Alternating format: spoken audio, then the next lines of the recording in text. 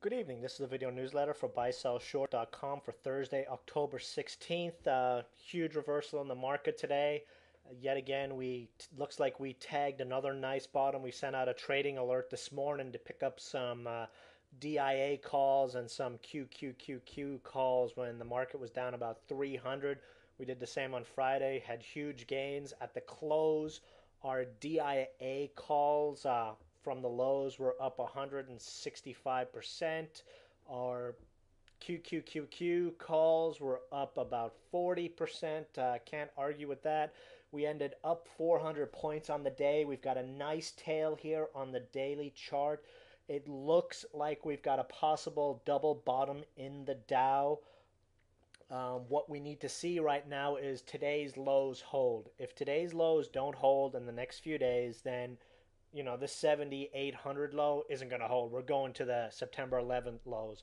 But I believe we saw a double bottom today, and we should continue up to the 9,250 to 9,500 area on the Dow near term. Great reversal. We had decent earnings in after hours. Google's up about $40 a share. A few other stocks reported earnings. Markets reacting positively. If we flip to the 15-minute chart, it's not a whole lot of help, but as you can see, over the last several weeks, the 200-day moving average on the 15-minute time frame has acted as pretty strong resistance for the Dow. We closed right below this level this morning. If we're able to see a close above 9,000 tomorrow, that would be a significant positive for the Dow.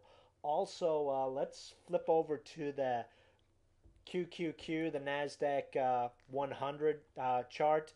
Nice tail on this today. Volume almost 500 million shares on the cubes today. Reason that's significant, when we had that monster rally the other day, volume was decent but not, overwhelming. Today's volume a lot more.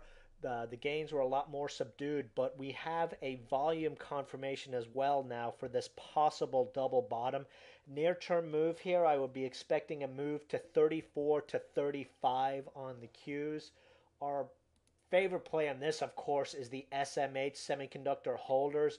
Nice tail on this one today. We actually closed green on the day, which is a great positive. Bounce target on this one would be a move back to the 22s, and that's a 10% upside we're looking on this one. Just like it has been over the last few days, RSI is in the basement. We've got stochastics, rock bottom, on bounce volume. We had a little uptick today, but my opinion is techs should lead us back. Google's a pretty good indication in after hours, and if tech's going to lead us back, SMH should provide a lot of leadership as well. Intel had decent earnings. The warning wasn't as bad as the market expected. It's just, tissy fit by the analysts. They've all thrown in the towel now on tech stocks, which usually happens at bottoms, as we've said many, many times. A couple of ways to play it. FNSR. This is an optical company. They've got a PE of 4. They actually make money. They've been decimated over the last couple of months because they had a convertible debt that they were paying off. That was paid off today. Well, actually, yesterday. There should be a PR on that. 20 million converts shorts on this one. Won't take much to pump it back up to the 95 to $1 area here with a pretty minimal downside at this stage on this one. Maybe stops at 65 cents. Should really bounce back tomorrow if we have the follow through, I think, on the market. Sirius SIRI, of course. Last rally, we saw this one move up over 50%, 36 cents to 57 cents. So, 38 cents. Let's look for 50 cents on this one on a scalp bounce back. We're not asking for much. Another analyst threw in the towel here yesterday, downgraded with a price target of 50 cents.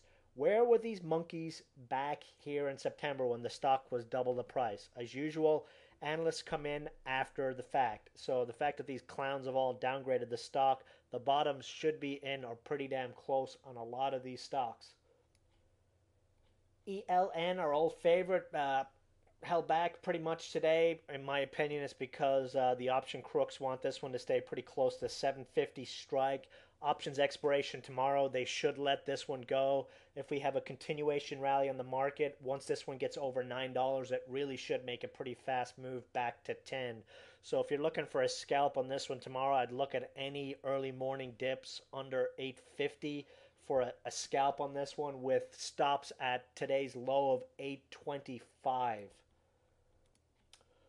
Things look really good. Commodities decimated again today. Gold was down 40 plus. Oil, $69 on oil, down almost $80 a barrel from the July BS highs. Gasoline prices haven't come down like they should, but they will, and that's giving a nice added boost to consumer pockets right now. So the commodity bubble burst just like we said it would, and even with all the liquidity flowing around out there, the price of gold continues to go lower. LIBOR rate is starting to ease down. California was able to get a $5 billion bond sale today, which is another positive. The commercial paper market has not shrunk, which is yet another positive. So things are starting to line up pretty damn good for us near term.